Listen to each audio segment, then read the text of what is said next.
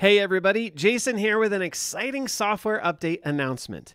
This time we've got a major upgrade to our visual scripting functionality in the form of the new Happened controller. Let me show you how it works.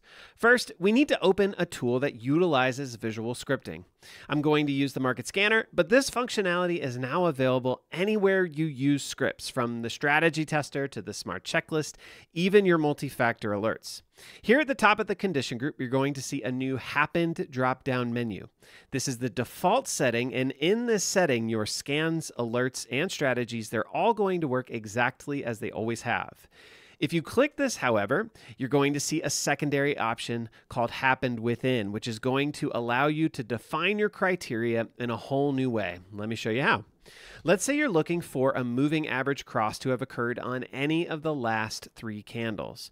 Well, previously, in order to define that, we would have had to duplicate the conditions. Then we would have had to define the candles that we're referring to. And then finally, we would have had to change this to any of the following.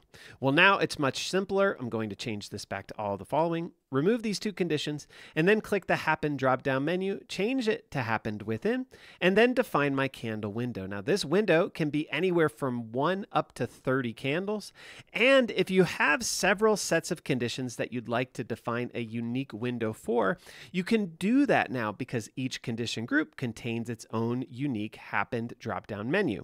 Now, again, as I said at the beginning, this functionality carries over into your alerts, your smart checklists, and your strategies as well. So that's it. A big quality of life upgrade that we hope will make your script writing easier and more efficient. To learn more about this functionality, feel free to read the blog that's linked in this tweet. And if you have any questions, don't hesitate to reach out to us via the Contact Us button in the bottom right-hand corner of your platform view. As always, happy trading, and catch you next time.